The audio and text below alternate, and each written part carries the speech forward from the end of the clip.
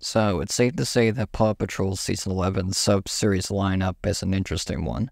First, of course, being Air Rescue, going back to the air theme once again after a few already revolving around the concept. Still a bare-bones start for the new pipeline in terms of subseries, and it seems that bare-bones trend is going to continue because we now know what the next subseries is going to be following Air Rescue. Seriously, Rescue Wheels isn't even officially done in Canada. Air Rescue doesn't have a release date yet, and we already know what the subseries following the latter is going to be. What's next, stuff for Season 12? Anyway, this new subseries is called Fire Rescue, which was found by an anonymous user for what we know right now according to Tipsy. And the only thing we have for Fire Rescue is a placeholder logo with Marshall's pup tag, and the release date, which is fall 2025. Presumably these are US release dates along with Rescue Wheels and Air Rescue. Those two haven't aired in the US yet. In terms of Canadian release dates, based on this, I think Air Rescue will release in fall 2024, and Fire Rescue in the spring of 2025, since Canada usually gets new sub-series about 6 to 7 months before the US does. Just assuming this since the Canadian release dates aren't confirmed yet. So in terms of Fire Rescue as a concept, I'm generally mixed on the idea. For one, like Air Rescue again, it appears to be a more bare-bones concept. No animal themes like we've seen on the vehicles, no random concepts like superpowers, big rigs, motorcycles, and dinosaurs. Just sticking with one of the core occupations of the show. Air rescues relating the sky's flying occupation, and fire rescues with marshals. Two simple concepts to start out the new pipeline. But on the other side of things, I don't think fire rescue is a necessary concept when we have the Ultimate Fire Rescue episodes. Why not just do that instead? It has one of the best set of attires in the sub-series and show as a whole. You also have the Ultimate Fire Truck, which all the pups can fit into, which is cool in concept. And finally, the team leader aspect, which Ultimate Rescue implemented by whichever pup was the focus, then they would lead the team and give out orders.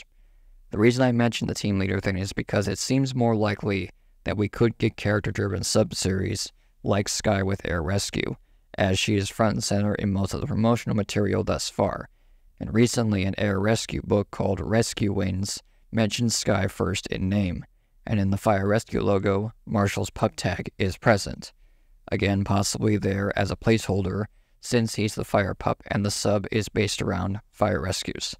It would make sense for it to be there, or it could be an indication that he could be leading the team in these episodes, which, back to what we mentioned earlier, if this is true, then these sub-series could be taking a page out of Ultimate Rescue's playbook.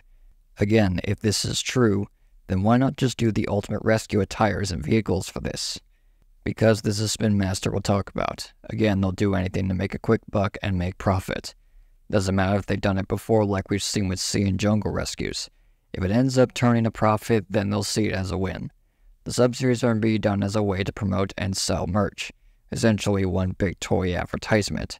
And that's how it's been since it started. If it ain't broke, don't fix it. It's been Master's eyes.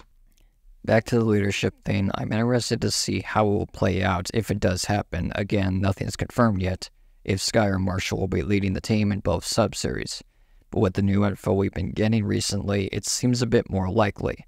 If this ends up being true, then Air Rescue will be our first glimpse into how the lead team thing will play out. I don't expect it to be much different than what the Ultimate Rescue eps did, just the difference is the pups will be getting their own vehicles for these, instead of all riding in one bigger vehicle. Still, with all this said, I think this sub-series could have some potential in the form of rescues, cause of the upgraded animation. And with this, I'm thinking we could see some actual fires in this sub-series. The main series has mostly stayed away from actual fires, only happening a couple times in the series, possibly due to the limitations of the old pipeline, since most of the fires only glowed and showed smoke. There weren't any actual flames. Well, most of the time. The theoretical films are most notable for its fires, with one fire occurring in each film thus far, being much bigger, intense, and having more detailed flames compared to the ones we get in the series. With the new animation upgrade, it's likely this could happen, but don't put your hopes on it happening just yet. As for if we'll see a new pup in this, I think it's possible, but since these sub-series could be character-driven, I think they rather focus on the pup who is the center of attention and the focus, rather than introducing a new team member, as it would be a bit tricky to split screen time between both, especially with only 11 and 22-minute episodes within the sub-series, respectively. So again, Fire Rescue is a mixed bag for me. While I do like the fact that we're going back to one of the core occupations of the show with fire rescues, they really should have just stuck with the Ultimate Rescue eps instead. Because I think people would much rather see the pups with their Ultimate Rescue gear in the new pipeline than just a new sub-series. And there's really no reason for another fire sub-series while that's available, but I am still interested in seeing if we'll see some bigger fires within this sub-series. So let me know down below what your thoughts are on Fire Rescue being the newest sub-series on the block and what your expectations are for this concept.